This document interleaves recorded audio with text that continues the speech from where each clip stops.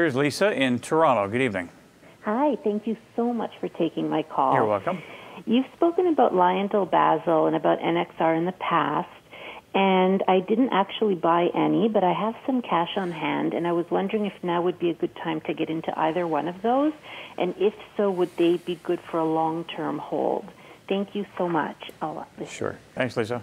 So as I said earlier on, the chemical companies benefit from low natural gas prices, makes North American producers very competitive versus other world producers who pay much higher prices for natural gas.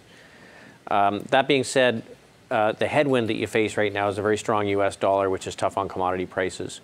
So there is some concern that pricing will not hold up for some of these chemical companies.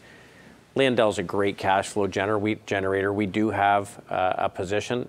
It's sort of sitting on the 1 yard line. So I would like to see this start to firm up. You know, in a strong market, we want to participate. Sorry, I'm not sure what you mean by the 1 yard line. Well, it's pulled back from over 110. So technically, I would say it's very close to breaking down. Mm-hmm. Also, in the most recent rally, it has rallied less than the market. So we have a smaller position than we've had. If I were looking to add one position, I probably would not add here. I would probably add to something consumer related or technology related or healthcare related. I think that I would like to see the chemicals group start to catch a bit of a bid before we'd be interested in adding new money there. Here is Myron, who's in Scarborough. Go ahead, Myron.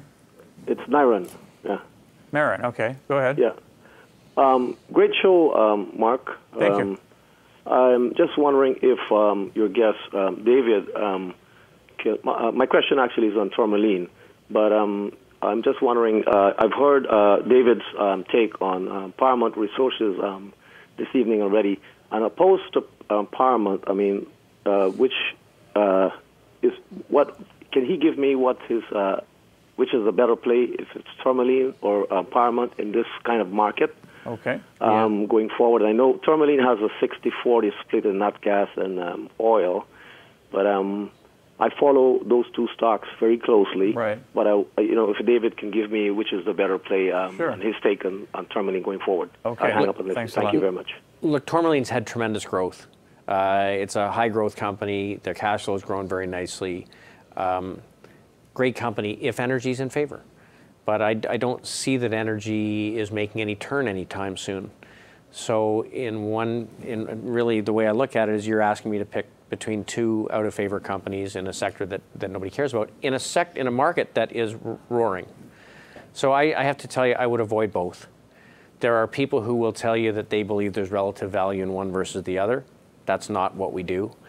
We look for solid evidence of positive change both in the numbers and in the price. And so I would just avoid this group for now.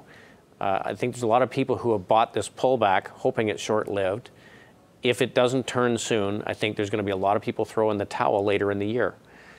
If it does get turned around, generally things don't V-bottom and head straight back higher again. They have to do some work. So it could just base for a while.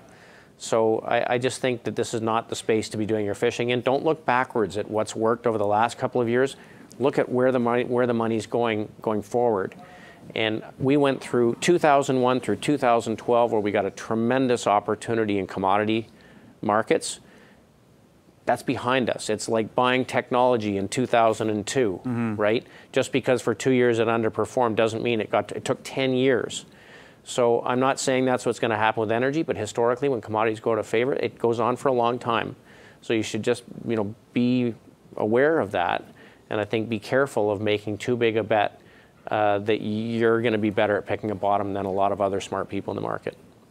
So to that point, we have top picks coming up. David has a defense company, a retailer, and a technology firm. Stick around for those.